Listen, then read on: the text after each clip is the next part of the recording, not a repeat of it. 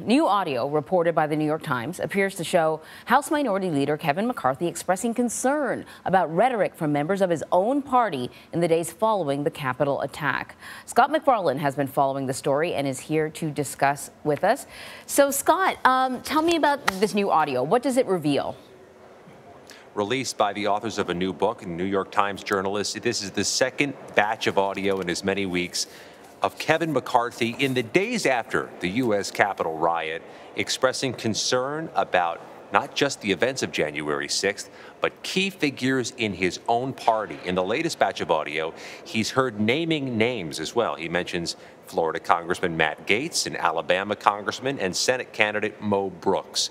In so many words, the House Republican leader says he's concerned that members of his own party were putting people in jeopardy with their rhetoric.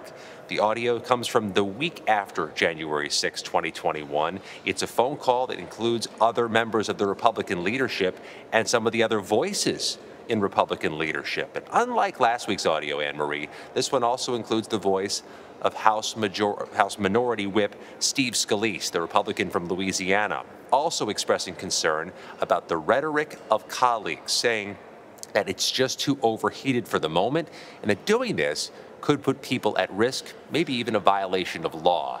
This is a political issue for Kevin McCarthy at this moment. We tried to ask him questions about this last night, and he sped away, saying only that he doesn't think this is going to put his leadership in jeopardy. But Matt Gaetz, Anne-Marie, has issued a statement critical of Kevin McCarthy, critical of Steve Scalise, calling them weak, saying he was trying to defend Donald Trump from impeachment while McCarthy and Scalise were trying to defend Liz Cheney from criticism. You can see a division forming, a schism forming in the Republican Party, which has all the optimism in the world. They're poised to take the majority in November. Yeah, so speaking of Congressman Gaetz, in fact, McCarthy is criticizing him for doing a TV interview where he supported former President Donald Trump. And basically, McCarthy's concern is what you brought up, that this kind of rhetoric can be maybe putting people in danger. But you said something else, too. Not just putting people in danger, it may be criminal. So then it brings me to the investigation. And, you know, is this something that members of Congress may be looking into in terms of the investigation into the January 6th attack? Well, there's something unprecedented already happening here. In the months since January 6th, there have been metal detectors to each entrance to the U.S. House chamber.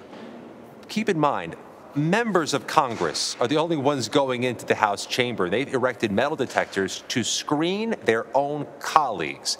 That was a controversial notion. That was a controversial program, but it remains in effect to this day. So this is not the first we've heard of members perhaps raising risk for other members.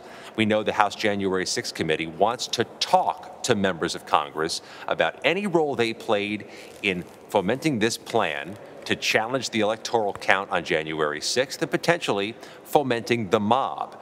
They just, on Friday night, released text messages sent to former White House Chief of Staff Mark Meadows from fellow Republican Scott Perry of Pennsylvania. The text message indicates Perry wanted some machinations in the Justice Department after Election Day. Also a text from Jim Jordan, the Republican from Ohio, talking about what Mike Pence could do that day on January 6th.